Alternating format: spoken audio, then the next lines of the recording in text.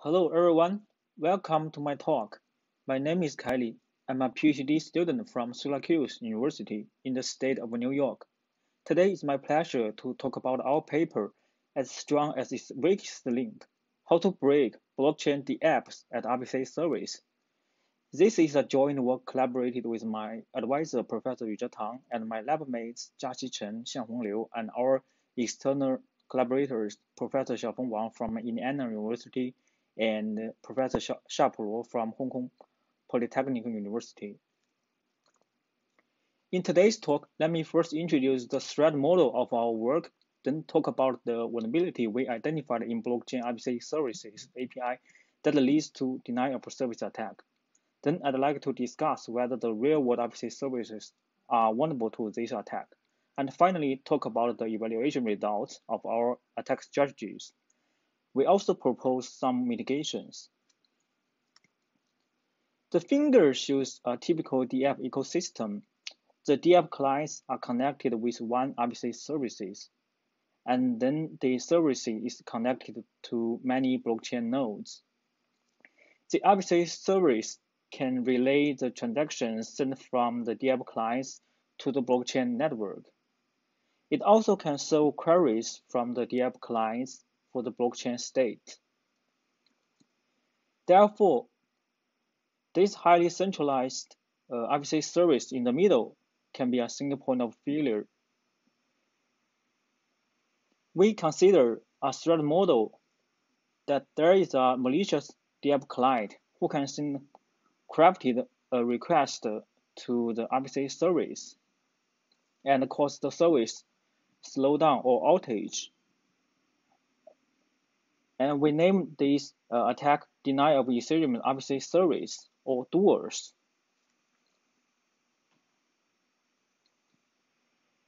In practice, the threat is real.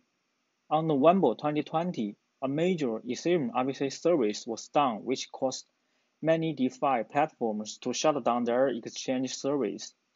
Similar events also occurred in EOS blockchain.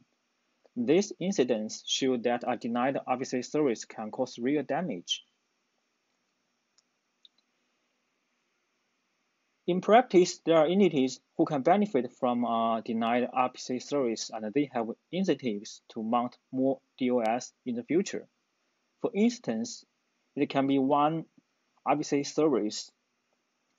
By attacking another RPC service will cause a bad reputation to the victim service and win its customers. Secondly, it can be a malicious DApp clients. By launching this attack to cause the service unresponsive to another competing clients, the malicious can win a competition on blockchain such as auction or crypto games unfairly. In this work, we identified a severe vulnerability in the Ethereum RPC service, which can be explored by the DoERS attack. It's an RPC function, ETH call, a special API that allows a client to call any smart contract functions. And more importantly, sending ETH calls to the RPC service is free. The benign use of this API is to estimate gas for DApp developer and also for DApp users to query blockchain state. And this API is an essential business in RPC services. For example, Infura can serve 2 billion ETH calls every day. So based on these features, this API can be misused to attack the RPC service. For example, the attacker can send an ETH call to execute a smart contract of an infinite loop. And most importantly, it is a zero-cost DoS attack. Given such a vulnerability, the research goal of our work is to measure whether and how real-world RPC services are exploitable under the DoERS attack. In practice, real-world RPC service may have adopted some protections. For example, they may configure guess limit to limit the amount of computation a single ETH core can use, and set a timeout to limit the execution time of a single ETH core. In the paper, we propose different strategies to work around these protections. For the details, please refer to our paper. And next, I will mainly focus on the last protection, load balancer, and our attack strategies against the load balancer. An RPC service can run multiple backend nodes in the service and run a load balancer in the front end. And the load balancer distributes the user's request to different backend nodes. And to some extent, a load balancer is a protection against a DoERS attack, as the attacker has to bring down all nodes in order to attack a specific node. So how can anyone outside detect a load balancer running inside a blackbox service? Also, if there is a load balancer, what is the load balancer's policy? Towards the goal, we proposed a novel technique. We explore the open transactions to detect a load balance. The feature of an open transaction is that it won't be propagated by the RPC node. So in our method, we send two open transactions of the same nonce from the same account to the target RPC service. And if both transactions are accepted by the RPC service, then we detect that there is a load balancer. In the case that one transaction failed, then we detect there is no load balancer. Now let me demo how our basic measurement works. First, we send the first open transaction to the RPC node, assume it is accepted by the first backend node. Then it will return us a hash. Here, the node will not propagate the transaction to the other backend node. In the next step, we send the second open transaction. And if the second transaction is accepted by the same backend node, it will return us an error, such as already know. And this result shows there is no load balancer. Let's back to the third step. If the second transaction is accepted by a different backend node, then it will return us another hash. And this result tells us that there is a load balancer. In our advanced measurement, a load balancer can load balancing requests based on the sender's IP addresses, or based on the API keys, or even based on the timing. And for each policy, we measure them by sending the two open transactions from different IP addresses, and from different API keys, and from different time. We apply our measurement method on the 9 real-world RPC services and summarize the results in the table. We hide their real identity in the table. Specifically for service X4, there is no load balancing for requests sending from different IP addresses, but it has a load balancing for requests sent from different API keys.